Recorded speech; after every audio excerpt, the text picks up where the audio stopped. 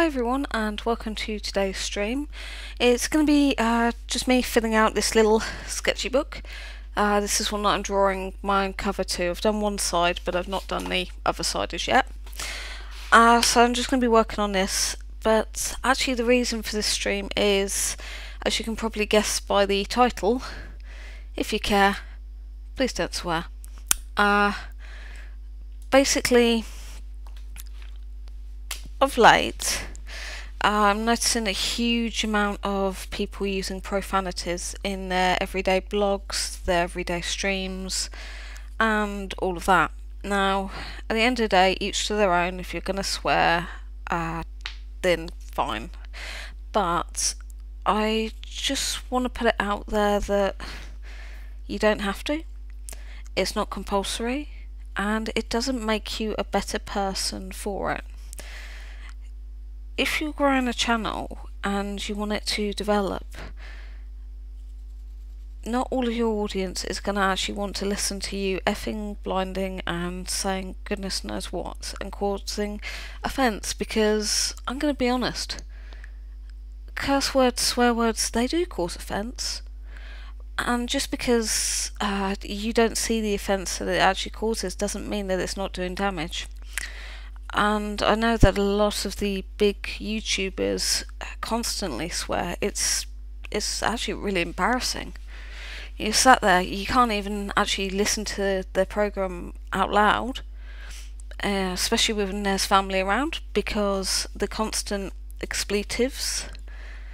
And even if you're on a bus or something like that and there's only a couple of people around and you hit play by accident and the first word is, oh my effing beep beep beep beep beep, SWT, you know, every continent on the planet. Everyone will look at you with absolute disgust, because it's not funny, it's not clever, and it's boring.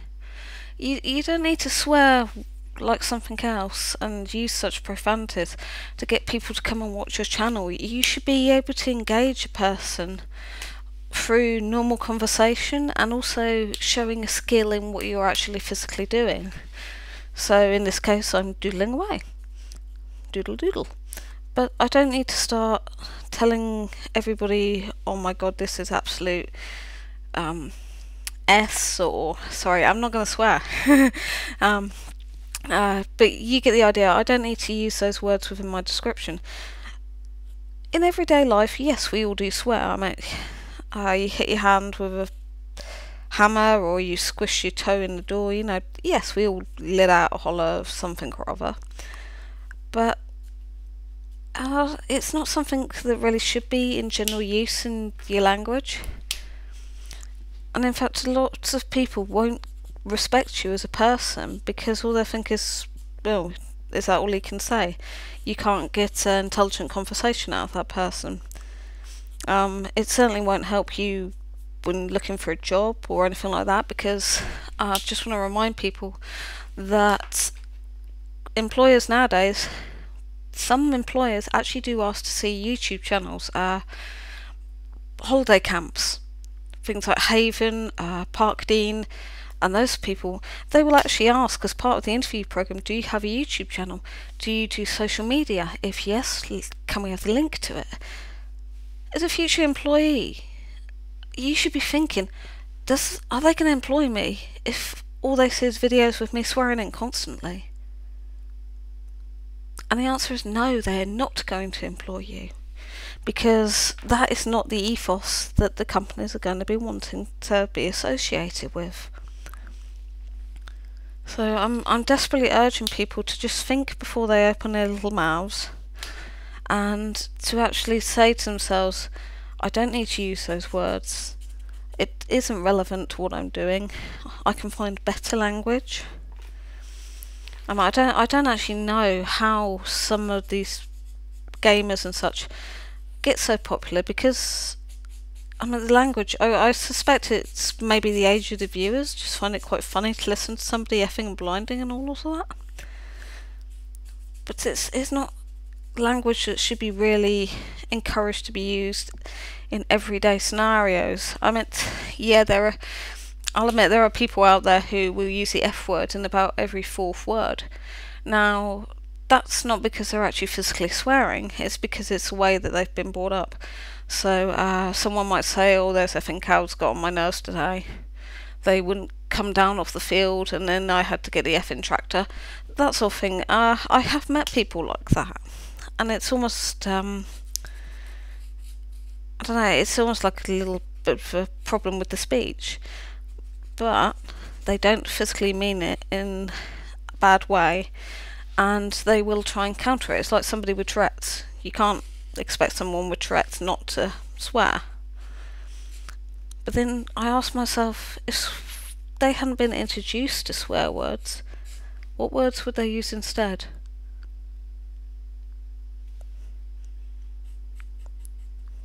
Though I don't think I'm going to ever see or hear a Tourette's person yell out, oh, fluffy bunnies. But I was watching a YouTuber today, and about every third, fourth word was quite a strong swear word.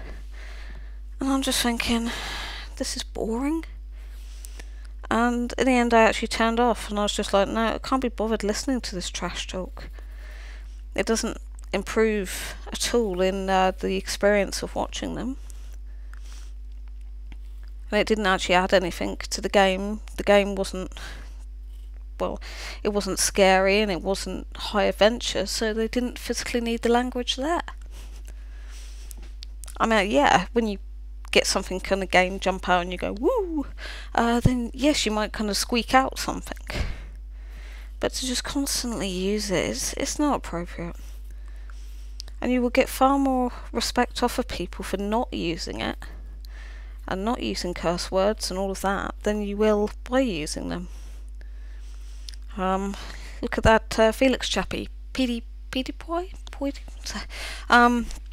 that chappie has caused a lot of problems through his actions, especially around YouTube. He swears non-stop, and he seems to think it's funny. But if somebody actually went up to him and said, why don't you just wash your mouth out, speak some normal language, it might actually help your viewers. Like I say, I wonder if it's the maturity of the viewers. Being an older generation person myself, am I missing something here that I just can't be bothered with the poor quality of language that's going on around now? I mean, I'm not saying to people go and eat a thesaurus by any means, but it would just be nice to watch some of the videos without the constant swearing. So yeah, I think right now people need to start thinking about what their audience actually wants to hear, let alone see. I mean, if you've got a niece or a nephew or a little one around, and they're in the same room, you've got to put earplugs on, because you don't want your child hearing all of that filth. But then if you're in your room and someone walks in and then hears something that is not very pleasant and takes umbrage at it, then you're in trouble. And in a sense, it's not your fault. That's the content creator. But if everyone could maybe just take a little more time to just watch their language, and maybe change the way that they use it, it would be just awesome.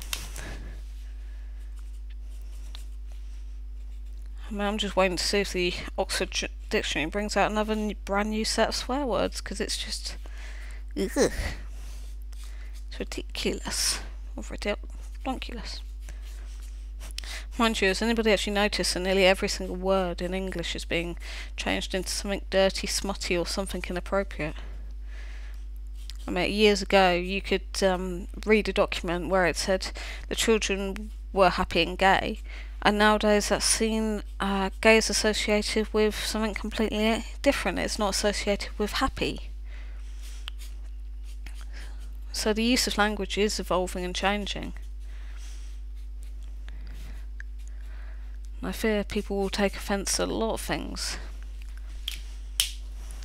But there's got to be a line drawn somewhere. I hope there is. So I'm just going to add a wiggle up here.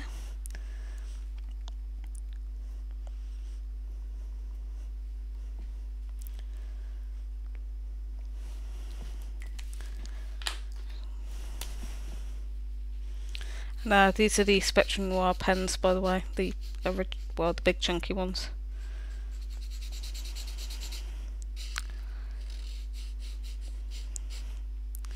And the book that I'm colouring in, this is a canvas book, so it's got a lot of texture, which depends, it does blunt them slightly, so I'll probably end up either getting new nibs or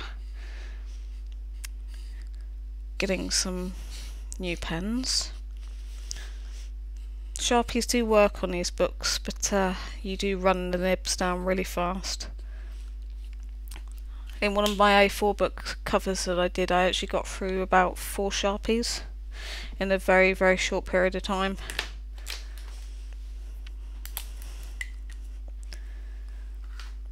Right. So a few of you probably can see the kind of shimmer on a few of them. That's done using the sparkle pens, the Spectrum Noir ones. Only the clear ones though. I'm still struggling with the colour ones. I'm kind of on the brink of, well, I spoke to their customer service people and they said, I emailed them and they said, oh, you need to phone through. And I'm thinking, can I really be bothered? I don't really want any more of the product sent to me. We'll have to see how it goes. Because a few of them where they filled the actual barrel has completely filled up with ink, I don't think I'm going to be able to use it all. A little bit of sparkle on there.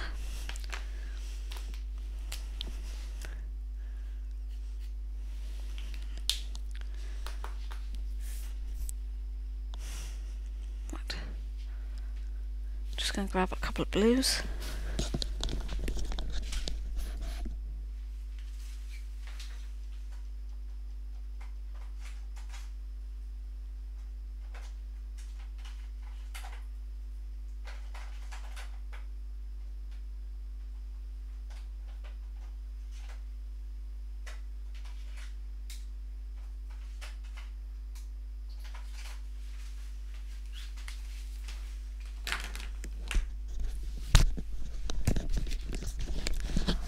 I have no idea if these ones are going to go together because I haven't got a colour chart up. I'm just going to go for it. So I'm just going to colour in certain small areas. I mean, what do you guys think to all this swearing on YouTube and other channels? Do you think it enhances your viewing pleasure? That probably sounds rather wrong. I mean, if people didn't swear constantly, would you be more interested? I know there's a mute button, but sometimes it's nice to hear the creators talk you through what they're doing. Or do you think it should just be accepted and put up with? Do we take swearing far too seriously?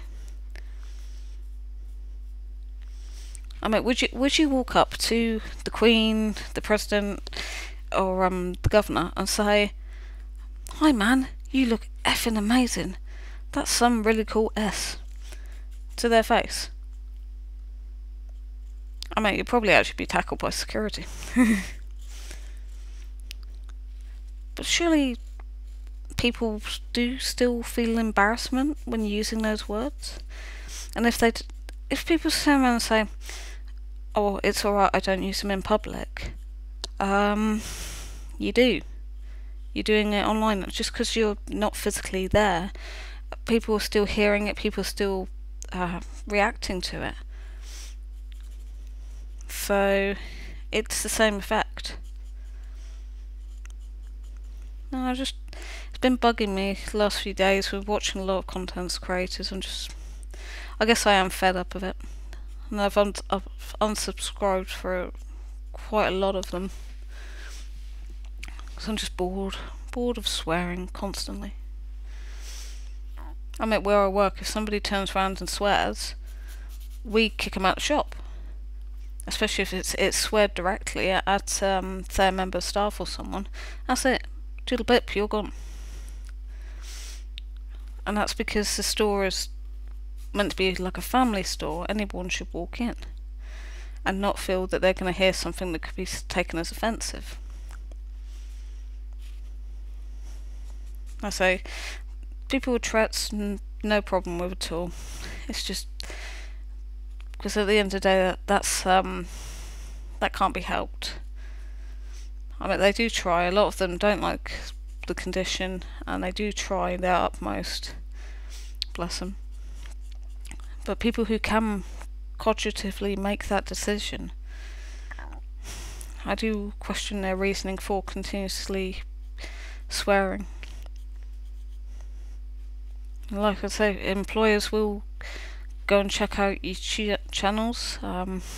Certain other companies, apart from the ones in entertainment, quite a lot of employers now do go onto Facebook and they see if you've uploaded any videos, and they find links, and you can lose well, in some cases, yes, you can lose your job for posting what they would class as inappropriate content. And other people, you might lose a contract because a contractor has seen you acting like a absolute idiot and decide, I don't want this person doing the job for me.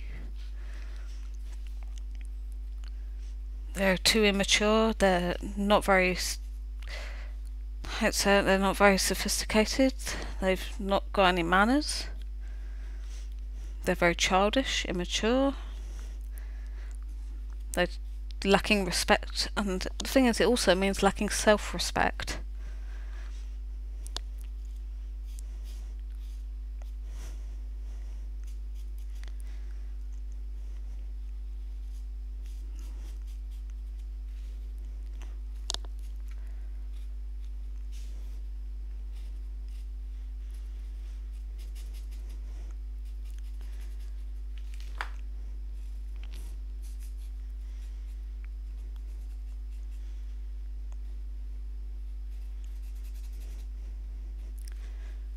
I mean, if you don't believe me, then let's put it this way: if you went into the local shop and spoke to the person swearing constantly, watch their face. You could, I mean, I wouldn't recommend it because you're likely to either get hit or get told to get out. But if you did that, or if you're at school, turn around to your teacher and use that sort of language, I doubt they're going to take it very well. You'll probably end up with detention and such. Maybe even expulsion. Some schools do take it very seriously because they're trying to teach people morals and respect. So if it's not okay to do it and use that language on the street, why is it okay to do that on a gaming program or a platform, or, well, you know, YouTube, Twitch and whatnot?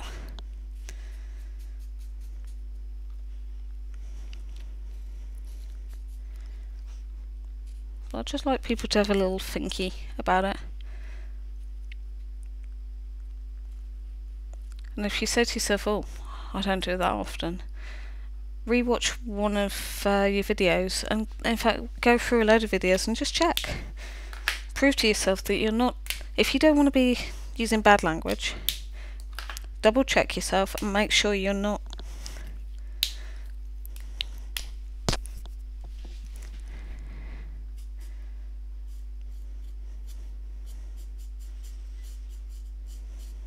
This is a bit more too Prussian blue.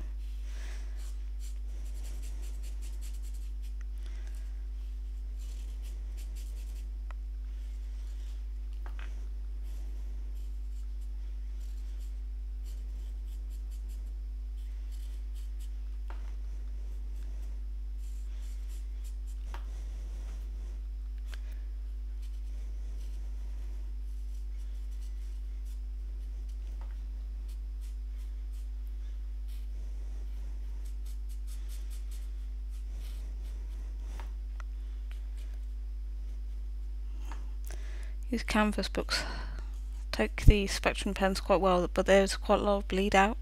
So when you do a line, because of the texture and the canvas to it, the ink does tend to fill in a gap, so sometimes it's best not to go right to the edges. You can always come through and fill that in later on.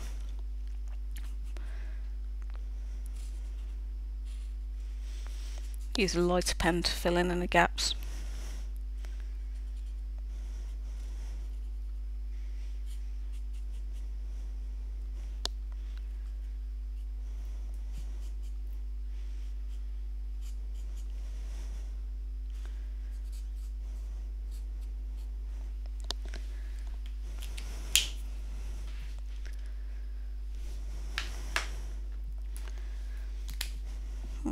So that's TB7, this is TB9, how much of a difference?